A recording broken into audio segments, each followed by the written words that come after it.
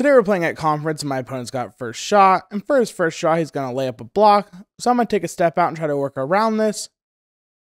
But for my first throw, I end up going right side of the bag, so he's going to go ahead and just roll right over his block, leaving it there. So I'm just going to go ahead and try to push through, but I end up coming up short because I don't throw it hard enough. So for the opponent's next bag, he's going to try to push through, ends up getting one of his bags to fall. So now I'm going to go ahead and just try to push through this to collect mine and his bag. But I only get his to fall, so I'm sitting on a 3. He's going to go ahead and block with his last bag.